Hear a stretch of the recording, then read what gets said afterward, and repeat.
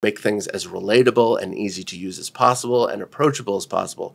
And I'm applying that to like things that everyone who builds on top of Stripe, that those are problems that I'm now tasked with solving. Like, does it feel good?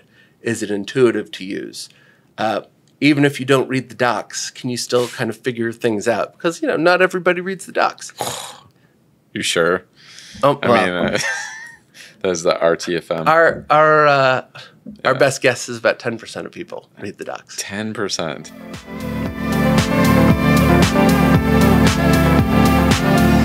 Welcome, everybody, to the 7th episode of the Frontend Masters Podcast. I'm Mark Urbanski, CEO of Frontend Masters, and today we have Mike North. He is the developer platform tech lead at Stripe, and we talk about everything from our first experience, both being on the TI-83 calculator, getting into programming, all the way through hardware and programming microcontrollers, to typed languages and front end versus full stack and beyond.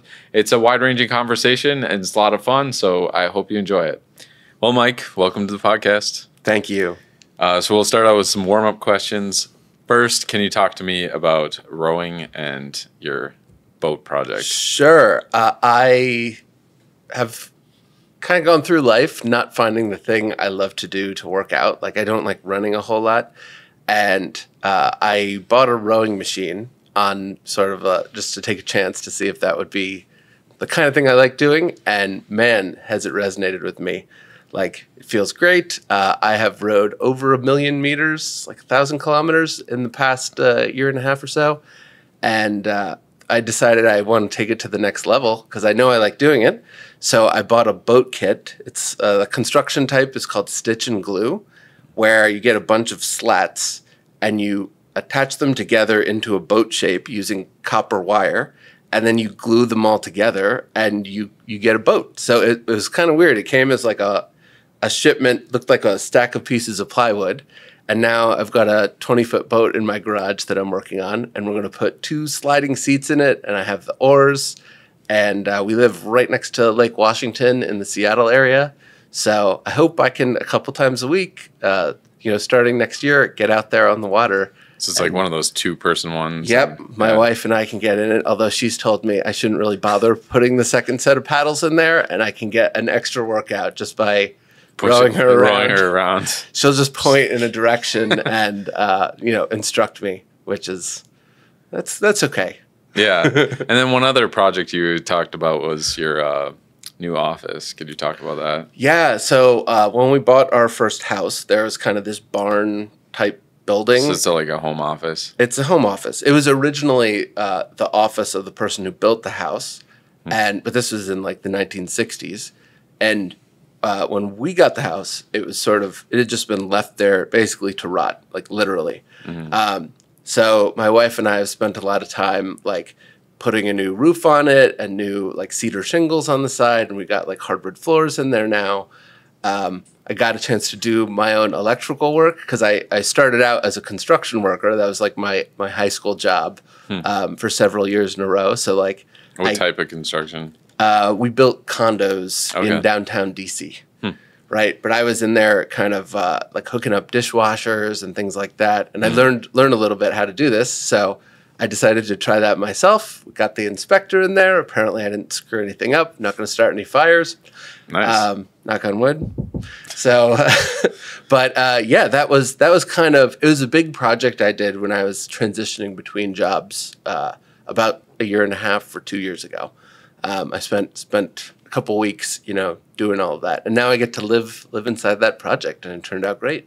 Yeah, you showed me pictures. It looks beautiful. Yep. Absolutely. Yep. There's like a pickleball court in the front of it. Yeah, we got a pickleball court. I have a pitching machine now, so I can just like go out there and hit 100 balls and then fill it back up.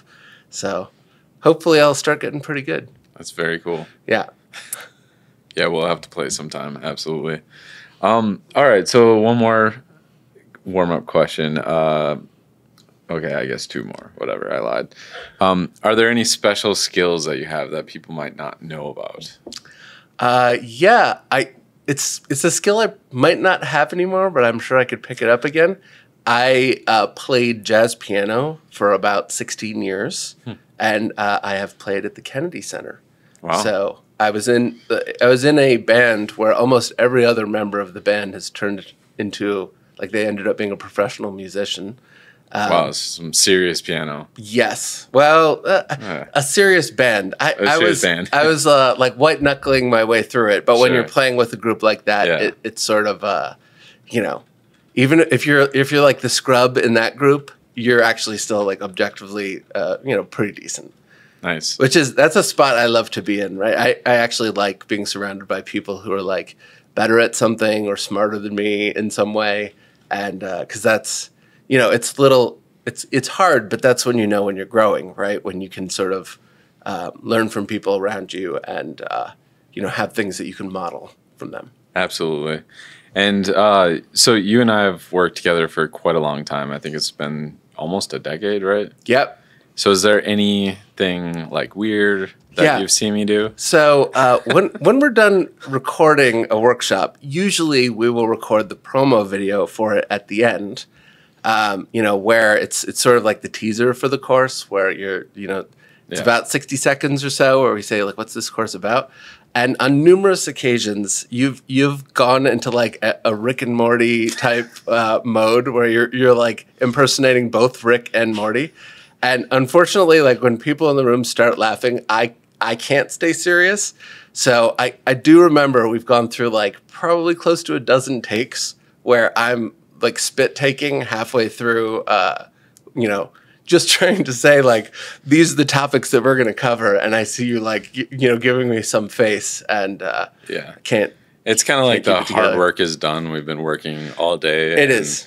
And then it's like, maybe I get too You go loopy, into goofy mode. A little too early. So I'll have to work on that. It's fun. It's fun.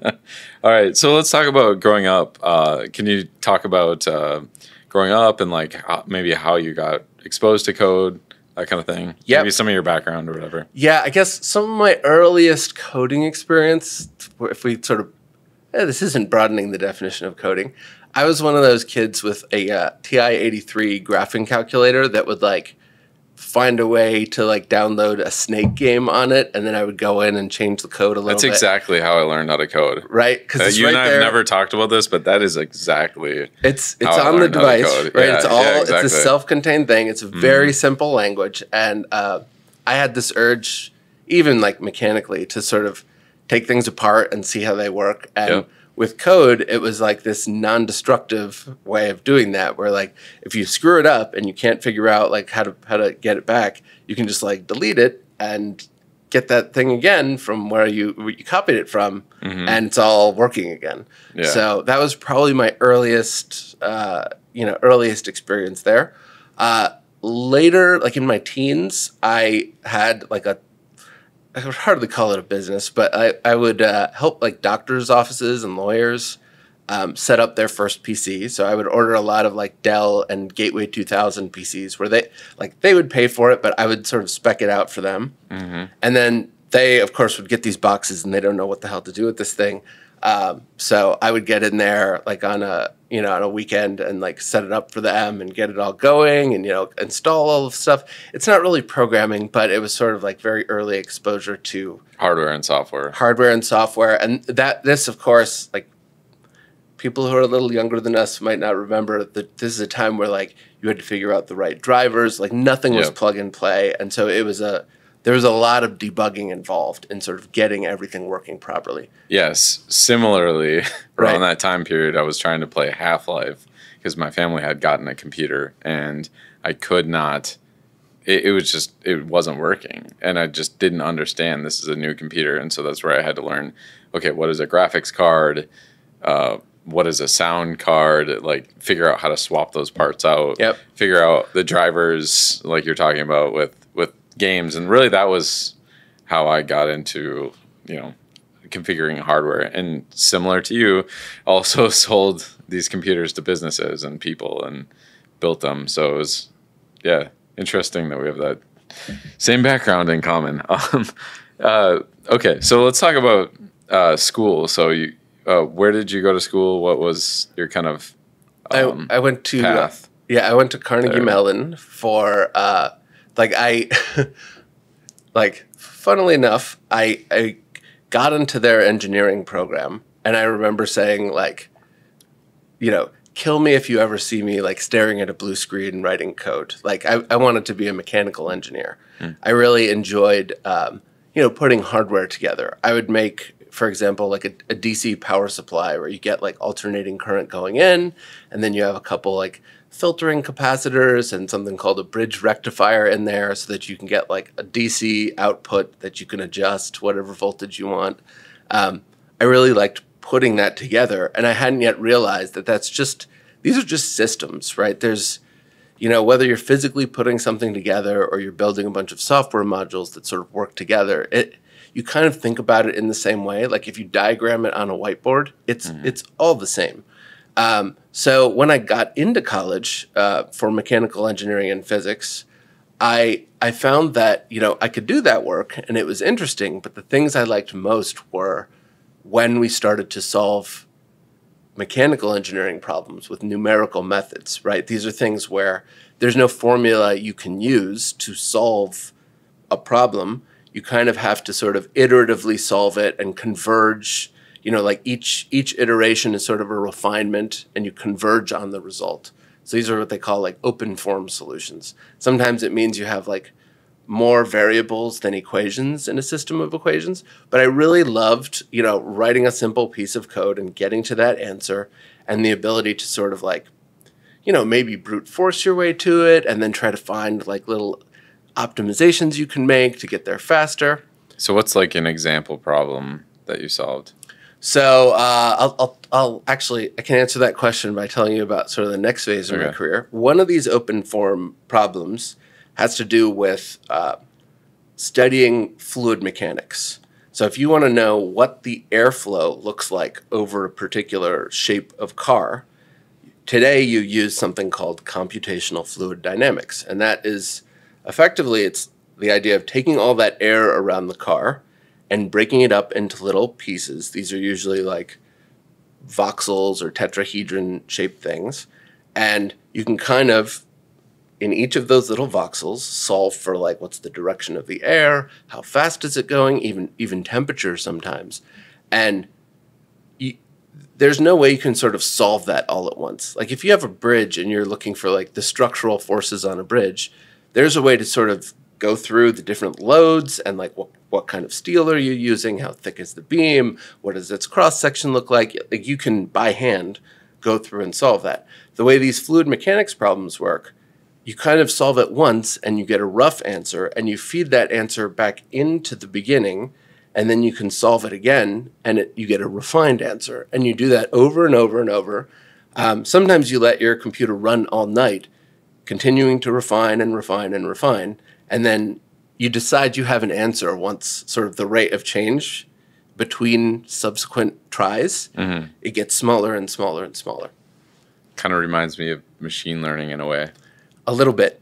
But you were talking about 2006. Well, I mean, machine learning is similar in that you want to train and train and train, and you're sort of validating, are we good enough? Are we close enough? Maybe you have some tasks that you're asking your model to perform. I think they're both, they're both solved incrementally, and you sort of have to say, we'll never reach keep feeding it more data until it gets constant or close to constant. Yeah. So then, I was taking a look at your first job, and I saw something about OpenGL and this kind of thing. Is that what you're talking about? It is. My grad school project was solving one of these fluid mechanics problems for Honda Research and Development. So they sponsored my postgraduate work. And what I ended up doing was instead of just kind of finding the algorithm, I built a tool, because in my mind, the point was that some engineer over at Honda wants to take my work and they want to use it. And especially when you have something like this, where it's sort of refinement over time, sometimes you want to look at all of these pieces of air and you want to say, oh, slice them up more finely in this area, because there's going to be a vortex maybe around the wheel or over the spoiler on the top of the trunk. And so I made this OpenGL tool where you could sort of select some of these voxels and like refine them or align the mesh, in a different way. And my professor was mad at me for this because he felt that I should be just focusing on basically a white paper. And I had built this tool with OpenGL. I was using like Win32, and I think it was Windows Foundation classes at the time was their sort of like standard library. And at that moment, something clicked for me, and I realized like I'm actually not in it at all to get the algorithm. Like I want to build things that are useful for people. I want to make it easier for people to benefit from this. And that's a point where I kind of started to decide that like the academic sector was not right for me. Like I don't get the satisfaction out of that some people do, where they just love doing the research and getting deep into it. And it's very important work, but it doesn't scratch my itch. Still, it seems very cool and like much more productive than what I was doing at college. So this is where our careers took a fork. Yeah. So then you went to Siemens. Yeah. Right. And like I saw like Java on there and Spring. So very enterprisey sounding job. So after it's enterprisey now, but it kind of wasn't at the time. So I ended up, as I was figuring out that like I didn't want to finish my PhD program, I found this company that was, so I was in Pittsburgh, which is where Carnegie Mellon is. In State College, Pennsylvania, which is just a couple hours away, there was a company called CD Adapco, which later was acquired by Siemens. And they were solving exactly the problem that I was trying to solve with my research. But they were so far ahead, right? They had a team of, maybe like over 100 engineers, some that were specialists in like the modeling of that air into little voxels, and some that were, very engaged with like automakers such as like the Daimler Auto Group that owns Mercedes. So I interviewed with them, and it was basically like, I just realized in that moment, it really tipped the scale for me, where I was like, my research is pointless. Like I'm here as a grad student, I was like, 25 years old, and I had no shot at like competing or doing something that's novel or useful for these like, very experienced, experts and software engineers. So I ended up working for them, and they were building like a commercial piece of software that did the kind of thing that I was trying to do. Like you open this thing up and you can do exactly what I'd been doing with OpenGL. They were using OpenGL.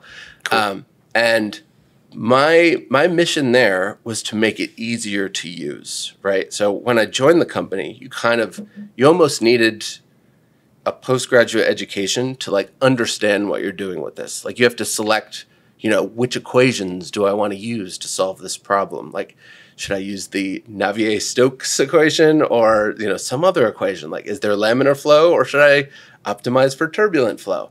And I spent a lot of time trying to make it more approachable and trying to make it so that, we could broaden the user base.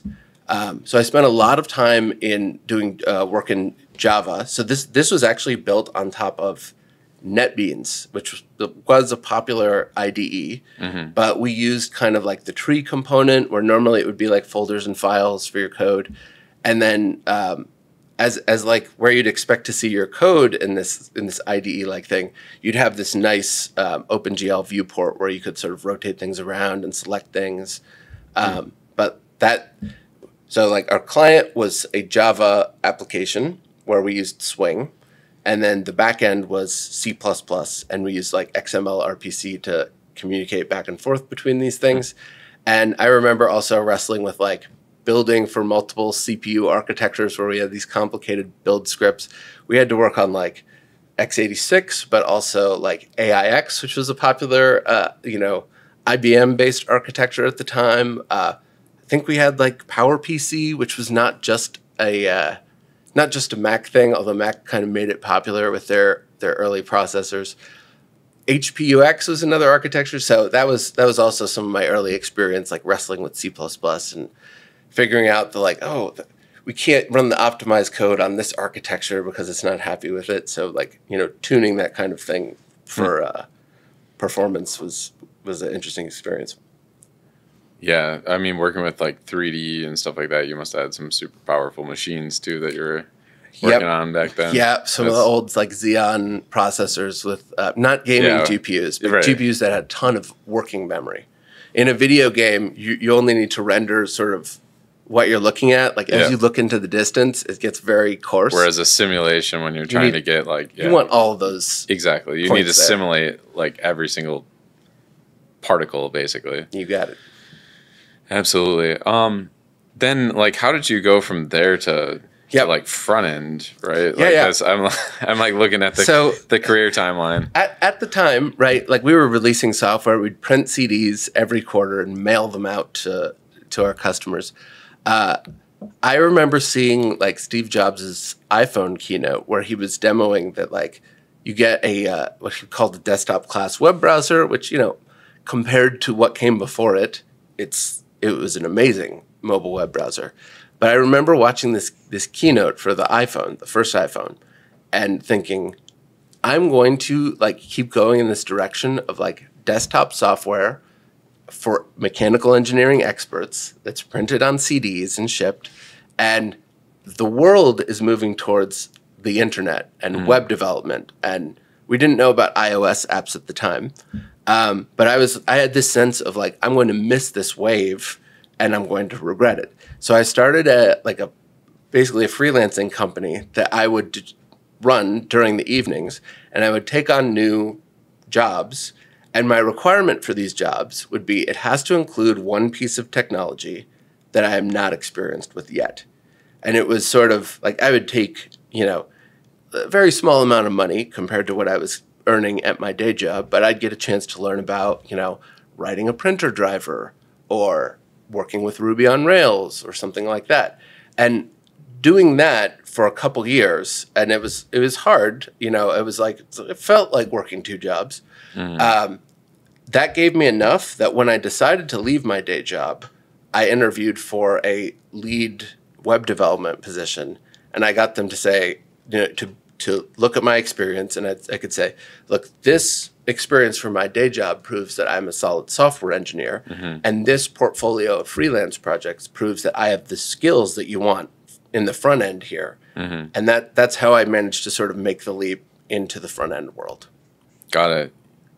Yeah, and then somewhere around there, you got hired like at Yahoo, right? And that was kind of like in Yahoo's heyday. It was after the heyday. After the heyday? Okay. It was in Yahoo's declining period. Okay, because I remember that Yahoo had like all the best engineers, and they were, building YUI and all this cool stuff. Yeah, that wasn't the Yahoo I was at. Okay, all right. But this was at a time when Marissa Mayer had taken over as a CEO, and I took a risk, right? I thought, and no regrets at all. Like I'm happy with where I've ended up overall. Like I don't want to second guess any of the steps that it took to get there. But part of me thought that this could be one of the great business turnaround stories where like Apple was really on the rocks in the late 90s, and they turned it around and like look where they are now. Like they're a multi-trillion-dollar company. Right. IBM shifted away from building like IBM compatible, 286 and 386 PCs. Like they lost that business to companies like Dell, right? They're not selling home PCs, but they're doing great with business consulting. And I thought Yahoo might be able to be like the next big turnaround story. And I actually turned down a couple offers from companies that were like more objectively successful because I thought I thought it was interesting to take on something that was sort of in a troubled state, rather than, taking something, like working on something that's sort of already established as being great. And you could sort of... You wanted the challenge. I wanted the challenge. And I thought, if you get something that's already like amazing, it's you can screw it up. Like, there's a lot more risk associated with, taking something that's already found fit and all of that. I don't really think about things in that way anymore. Sure. But I kind of saw like the big swing of like company in crisis to like, look, we can help the company make some money now. And then you transitioned to LinkedIn, right? I did. And at some point you got into teaching there. Yeah. So Yahoo's when I joined Yahoo, they had this like every team can have their own tech stack policy, which is great if you really value kind of like piecing a bunch of different technologies together. And like maybe at that time, there were a lot of people that liked gulp versus grunt, you know, and but the problem was you couldn't move people between teams very easily. And like sometimes projects end up merging together and it gets very messy if things are not, if you have like very opinionated things, but in different directions, it's harder to join them together. So at Yahoo, we took on Ember.js as our, you know, framework of choice. It was that or Angular 1 at the time. React did not exist at this time. So that's where I started to learn Ember, and I ended up, as part of shifting the company towards Ember, teaching a lot of developers, you know, how does this work? How do you think about this? And, you know, there were over a dozen teams that sort of had to make this shift. And I got very good at like sitting down with them and saying like, you know, how do you think about your app right now? Like if you explain it to me, I can help you figure out how to model that in Ember.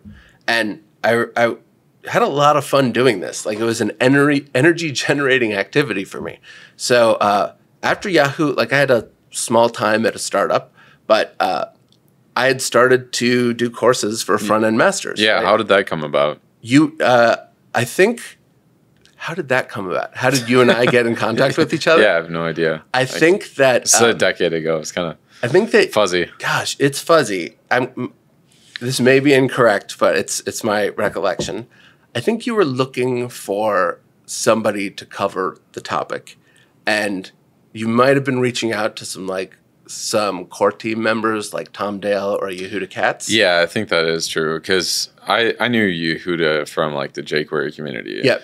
And yeah, he obviously created Ember and all that kind of stuff. So I think at the time, Ember was like in the running for like one of those, you know, A-tier frameworks or whatever. And so, yeah, I was looking for a teacher and I think he passed it off to you. He definitely created Ember, but interestingly enough, the first commit into Ember.js was bringing Sprout Core 2, which is an Apple framework, into a new repo, which then was Ember.js.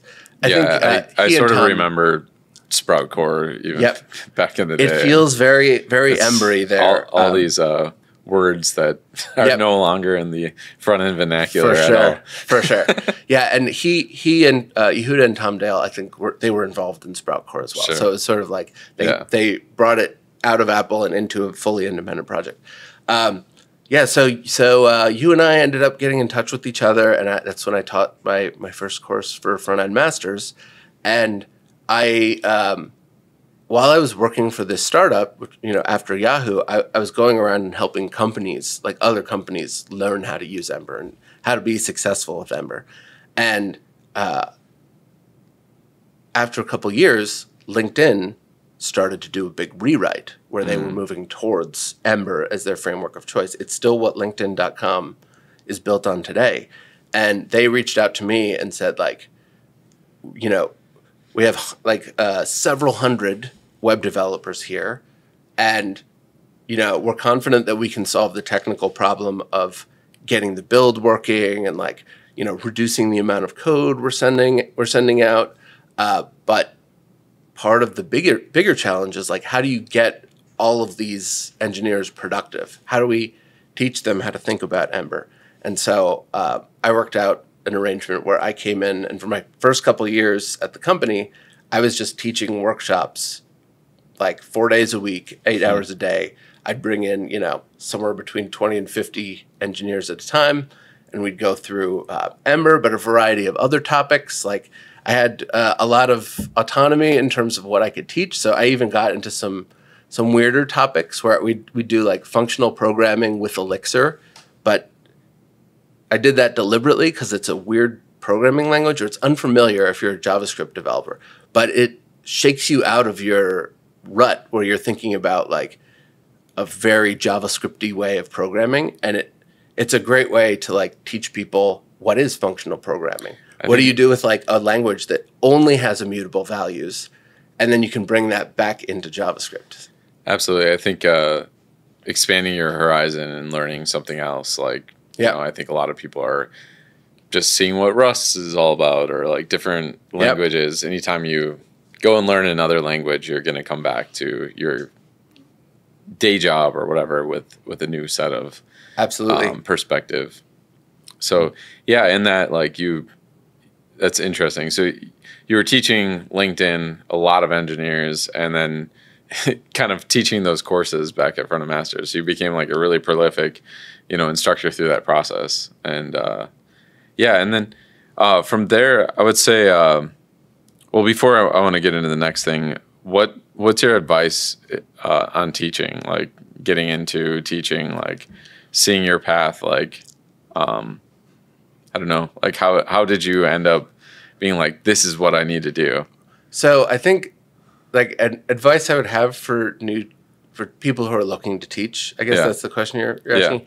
I would say first, really tap into your empathy. The most successful teachers I know of, like the people I look up to, they slow down, and they get genuine satisfaction out of helping somebody else get through a problem and, watching a light bulb turn on. The thing I would sort of fight against is, or the thing that I see in unsuccessful teachers is when you're trying to sort of demonstrate something about yourself, right? To demonstrate how much you know, or how smart you are, or how complicated things can get. I think this is where I respect a lot of people who use like very common terminology to describe things, and where I sort of have little like red flags that go up when I hear somebody trying to teach, but they're getting into like I could teach TypeScript from the perspective of like category theory and Haskell, and yes, it would be correct. It would be a valid way to learn about type systems, but it's not relatable, and it's not actually going to help the most people sort of click with a particular thing. So I think really it's about like empathy, and then making your content as accessible to as many people as you can. That's how you're going to reach the most people and do the most good, Yeah, and you mentioned TypeScript, like that. I think that's been your most successful material to date, and you really kind of picked that pretty early, relatively. I feel like you were early on the TypeScript train. Like, what drew you to TypeScript? Well, first off, it's my background. So I mentioned early in my career, I was doing like with that fluid mechanics company that later became Siemens. I was using Java and C++. They are both strongly typed. And even earlier in my career, I was in college.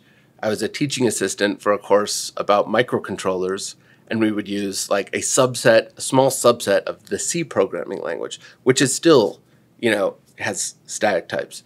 I've always thought in terms of static types, even with a dynamic programming language. Like I am remembering, like that's a string, I should only ever assign it to a string.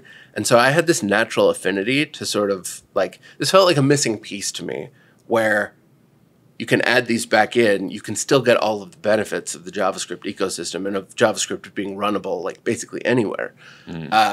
But this helps you stay more organized. And like in particular at LinkedIn, I was seeing like the larger scale a project gets and the more complicated, data models get, the easier it is even for very experienced engineers to sort of trip over their own shoelaces. It's not a skill issue. It's an issue of there being more to remember than any one person can sort of keep in the front of their mind as they're working on stuff.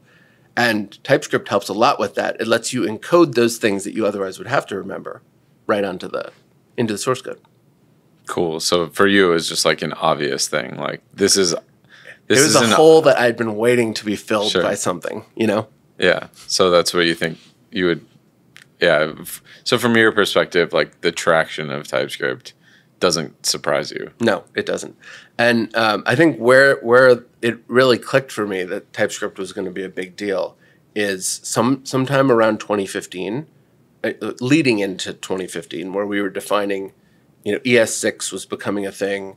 And that's where, you saw TypeScript, they had been needing to go their own way, because between ES5 and ES6, I think isn't that about 11 years or something? Yeah. Like JavaScript as a language was pretty stagnant, in the late 2010s and the early 2010s. And around 2015, ES6 or ES 2015, that's where TypeScript started to sort of align towards the language and say, we're not trying to go our own way. We're trying to be a syntactic superset of JavaScript. And that's where it clicked for me that like, oh my gosh, this is going to be so easy for people to adopt.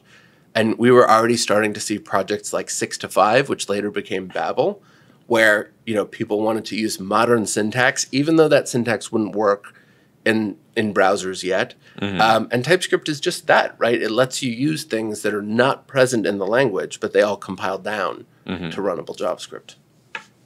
Makes sense. And then, so then you went from the front end work to eventually getting into Stripe, right? And like you have a kind of much more encompassing role there, right? There's a little bit of a middle ground there. Sure. So as I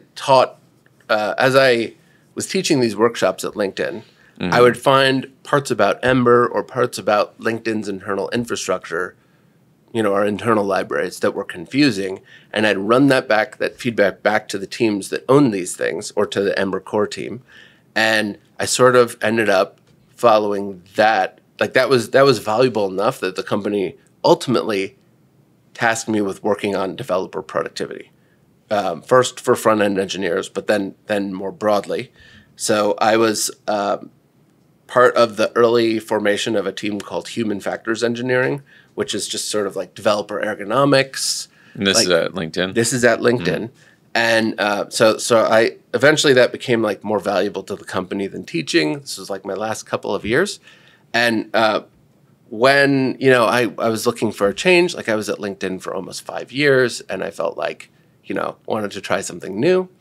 I interviewed with Stripe and now I'm effectively working on like external developer productivity. So I'm the tech lead for their developer platform org, which is like all of the SDKs, the VS Code extension, the Stripe CLI, the web-based CLI, which is called Stripe Shell, a bunch of other things. And so I'm sort of taking that empathy from teaching and this desire to sort of make things as relatable and easy to use as possible and approachable as possible.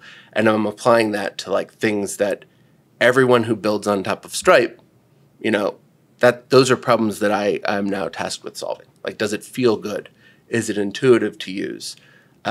Even if you don't read the docs, can you still kind of figure things out? Because, not everybody reads the docs. You sure? Oh, well, I mean, that's the RTFM. Our best guess is about 10% of people read the docs. 10%. 10%. That's it. But those who do read the docs are happy. Like, we have great docs. Yeah. But we got to make sure that the other 90% don't, that's probably a way to get yourself in the top 10% of engineers is just to read the docs. Indeed.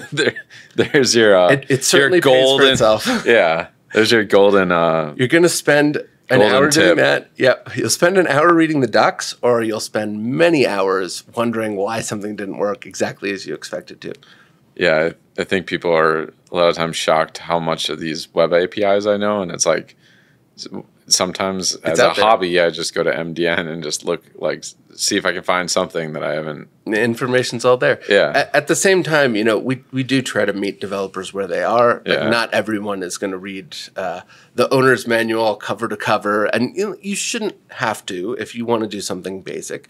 So we think about those two different groups of people, and we want to serve them both.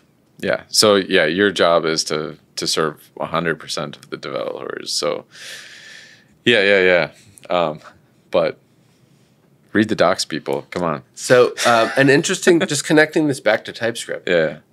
TypeScript has helped me, initially lead the effort, and now it's sort of graduated into a company-wide thing where a bunch of like principal staff and distinguished engineers guide it now.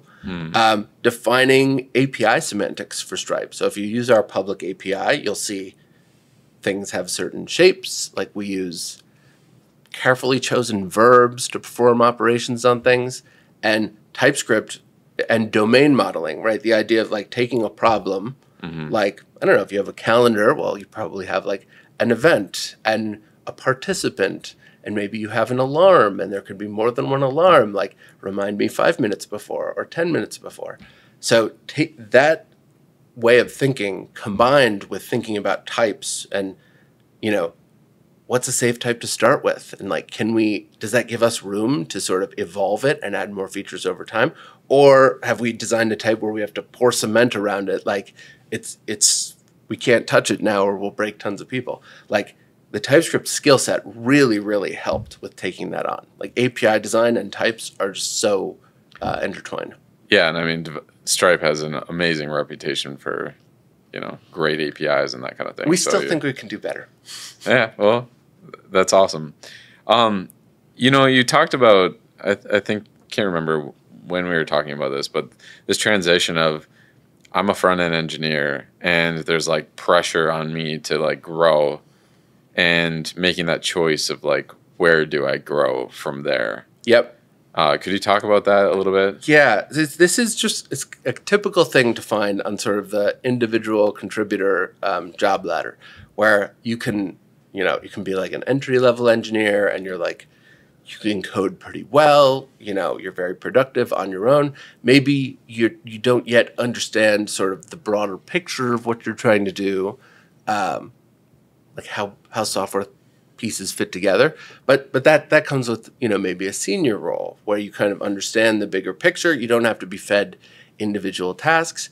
And then there's usually another level above that that's like staff engineer, where you can be handed like a nebulous, murky problem to solve, and like it's your responsibility to figure out what that solution looks like. As you keep going up, you really can't be a pure front-end specialist anymore. I mean, they exist, right? Like Google has super, super senior engineers that work on Chrome or work on, work on Angular. Like I'm sure there are some very senior engineers that work on that. But those are very rare. It's more common to have people, as they keep going up, like you sort of have to drop the front end and you have to become an engineer. And the most important things are like develop great soft skills where you can, talk to people who are not engineers and like have a productive conversation where everyone understands what's going on, and then they can like go back and be like extremely technical with engineers. But you also have to become that generalist a little bit. And that's where, if you're a staff front-end engineer right now and you're looking to sort of advance beyond that, I would strongly recommend, getting a little bit of back-end experience, a little distributed system experience, take a course on that. Yeah, and we have, I have to shout out Jem Young's Full Stack for Front-End Engineers course, which kind of covers on how to deploy apps. And then we also have like a DevOps course. So if you go to like frontendmasters.com/learn/fullstack, like it's kind of all there. It's everything from like basics of Linux to containers and Docker to super valuable, all sorts of stuff. So I know SQL. There are also learn SQL. Learn SQL. Right? SQL's great. You have to be able to talk about a database. Yeah. There's a great course on Python that I've taken on Frontend Masters. There's I think you have a Rust course now, which is fantastic. And it's not so important that you become an expert in any one particular programming language. Like it's not that. Like you kind of get to skip over the first few stages of like working with Java or working with C# or whatever it is. As you're getting up to becoming like a more strategic level engineer. Staff or principal and beyond, right? I'd say it starts at staff, but sometimes there's a senior staff, and you need to be working on this to get to senior staff. Company, of course. Yep. Yeah, exactly. But it's really about like knowing how to think about a database and back end and like what do large scale systems do. And the encouragement I would give front end developers is you already know how to work with the distributed system a little bit. Like you could think of front ends with back ends as being like an extremely large scale distributed system, right? You've got all of these browsers that are running their code independently. They have to talk to an API. Like there's a lot going on there, right? You could have multiple users logging into an account and they're both trying to edit something, and like one writes first, and like how does that update come back? So it's not like a totally different domain. It can be relatable. But knowing that is super important to get into that more senior level. Good advice. So what are you excited about these days? Like personally or professionally? Like what's next on the list? I'll answer that question from like the perspective of, not work. I'm starting like a pretty large scale like vegetable garden with a little orchard with my wife. We're hoping we can get things planted next year. Our dream is like to have a couple of chickens where we have our own eggs and to sort of not have to buy vegetables at all over the summer. You're speaking our camera guy John's language over here. He's a chicken farmer. He seems like the type. I probably could learn some things from him. But yeah, just it's not a way to like save money because usually it's more expensive to do this. But it's just the satisfaction of eating things that you grew, and it's also nothing better. tastes better. Nothing tastes better, right? Like it's satisfying. Like built it from scratch. Every strawberry you grew it from scratch. Yeah, every strawberry you eat was like picked at a time where it was. Well, every strawberry you get from a supermarket, they're all picked when they're like pretty much hard as rocks, right. And then they, they'll turn red, but it's never going to be like this thing is ripe. It's so ripe that you couldn't package it, like it would get ruined on the way to the grocery, and so like you actually get to taste what these things are like. So I'm psyched about that. Yeah, I bought a giant bag of apples from the apple orchard, and I ate them all. There's like 40 of them. So good. They're unbelievable. So that's making your own orchard. That's awesome. Yep, it's going to be apples, pears, and cherries. Cherries do really well in Washington. Although I've been told I have to put a net over the entire tree when the cherries start to come in, or the birds will get every single one before I do. Cool. Any other, kind of looking back, tying your career together, like just general themes that you feel like, I did this and this has really paid off for me really well? I think first, like not being afraid of failure was helpful for me. It let me take some big risks. And sometimes I ended up like leaving, a mic-shaped hole in the wall. But you move on. And if you don't take risks and you try to play it too safe, sometimes that limits what you can do. And then the other thing I would say is don't be afraid of like a very indirect path ending up taking you to a good place. So like, as I've talked about with my story, I started with like graphing calculators and then microcontrollers and then C++ and Java. And then I went over to web development and then front end, and I became a front end expert. And now I'm sort of like, overall engineering skill set. I couldn't have told you how I would get to the point I'm at right now.